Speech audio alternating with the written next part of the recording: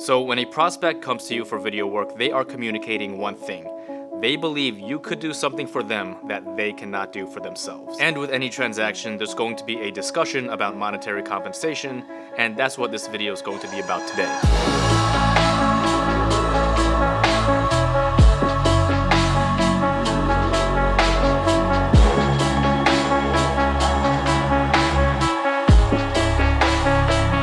There seems to be a disconnect between what they think they're paying for as a client and what you believe you're charging for as a video shooter. And what I mean by that is they have a budget in their mind of what the end product is worth to them, while you have a price in your mind of what the amount of work you're going to do is worth to you. This video is my attempt to shed some light on where the money is going, to help paint a picture of what's going into a project for both client and video shooter. Now, being a video guy, I'm going to be speaking from the perspective of the video shooter, talking about concepts and ideas that should be considered when pricing your video work. However, what I talk about is also what the client is receiving in terms of services rendered. The client is receiving much more than just a digital file. Both clients and video shooters should listen to these concepts and consider them as criteria to assess whether or not pricing makes sense for a project. Because at the end of the day, the goal is to connect and do business with people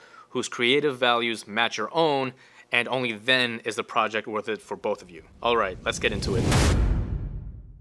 Any project is going to require a certain amount of time to complete. There are two segments of time that both the client and video shooter must understand: shoot time and editing time. Shoot time includes all the time needed for traveling to and from the filming site. It includes the setup time for all the necessary equipment for that particular shoot. And of course, shoot time requires the actual shoot time, when the cameras are rolling and recording and filming what needs to be filmed. In my experience, 99.99% of the time, shots need multiple takes, and that adds even more time. And then we have editing time. This includes the time it takes for the editor to load and organize all the footage, obviously compile, cut, and sequence all the footage to tell the story, and then there's all the time it takes to color correct and color grade the video. And if the first draft of the delivered project needs any changes to accommodate the client preferences, then re-edits have to be done, and that's even more time. Now, if time was the only variable that determined your compensation, then the simplest pricing model would be to charge per hour, because that's how most corporations do it.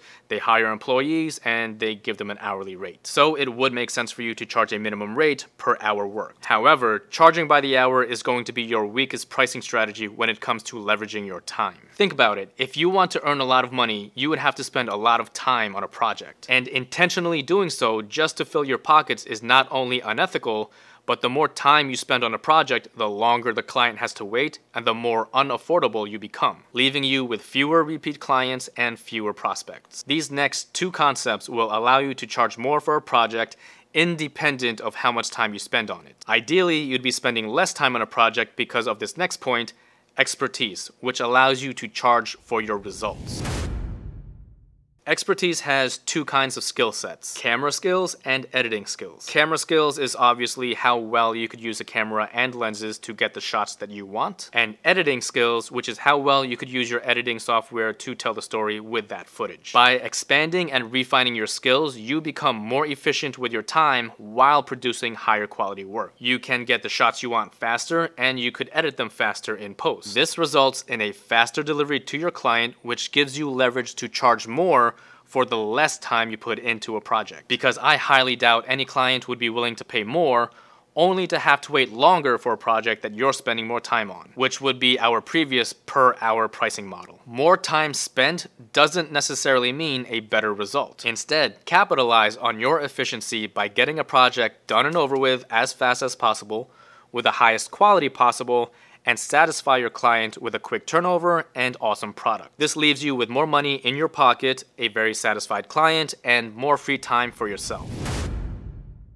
The last concept you could use to leverage your pricing is style. Your creative taste is what makes your work different than everyone else's. It's the types of shots you take, the music you pick, the pacing of your edit, and the vibe that your video gives your audience. Different styles will attract different clients. And if a client is coming to you for your style over everyone else's, then that gives you leverage to charge more, because now you're in demand. Out of all the video shooters out there, they want you. They're no longer shopping for best price. Their preference in a video shooter is specific enough they're able to point their finger at you and say, I want you. And if no one else could do what you do better than you, then you are valuable. So jack up that price because you are 1 in a million. But like I said before, both the client and video shooter should use these ideas to assess whether or not pricing makes sense for a project. I hope this helps demystify pricing for video work. Let me know in the comments below. Also, check out all the goodies in the description box. Thanks for watching. I'll see you guys next time.